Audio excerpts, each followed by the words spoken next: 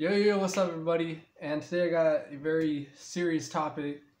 I am seeing report after report, man, on the news about these vaping-related illnesses, right?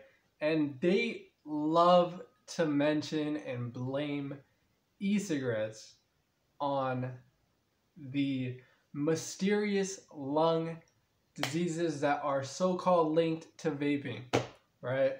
And as a pro-vapor perspective, honestly, my thing is, well, okay, first off, they don't even know if it's related, right? These are linked, like possibly linked.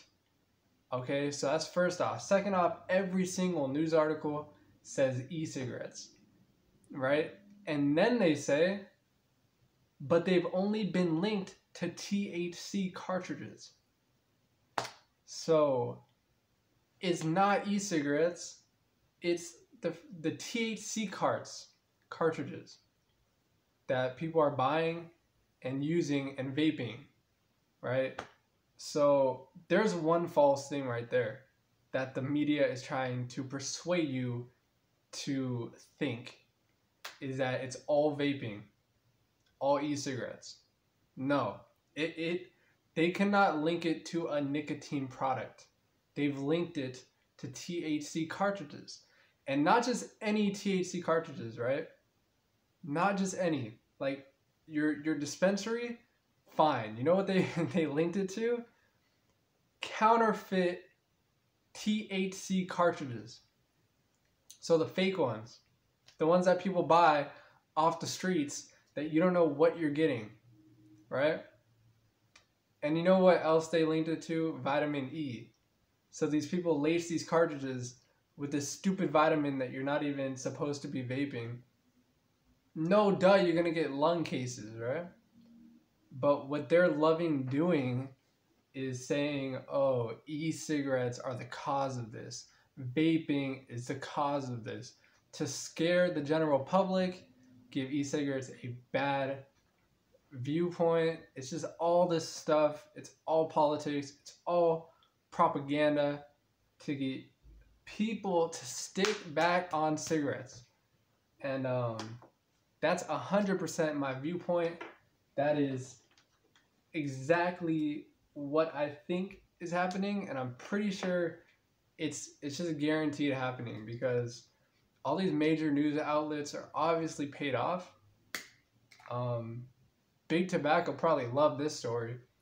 Oh, you know, there's vaping-related illnesses? Throw e-cigarettes in there.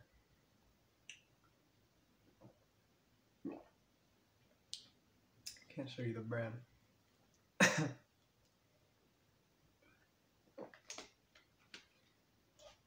But yeah, throw e-cigarettes in there.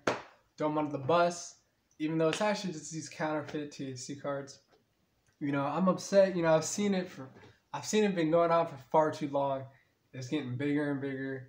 People are only gonna like talk about this stuff, and I thought I'd just give you my viewpoint until I see any other further news. You know, I think it's all just propaganda to get people back on cigarettes, because they're, you know, yeah, kids be using it, whatever, but there are people who are seriously addicted to nicotine and cigarettes, and they're using vaping as a way to get off. My only thing is, man, get your liquid from a reliable source. You know, get it from a big brand. Don't be getting some weird, you know, clearance section liquid. But like, if you're doing nicotine liquids, you have no worries right now, because it's only found in fake THC cartridges, which are big. So if you're doing that, get it from a reliable store, dispensary. You know what I'm saying? All right, y'all. That's all I gotta talk about today. And thanks for watching.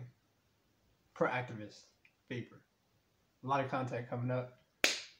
Peace.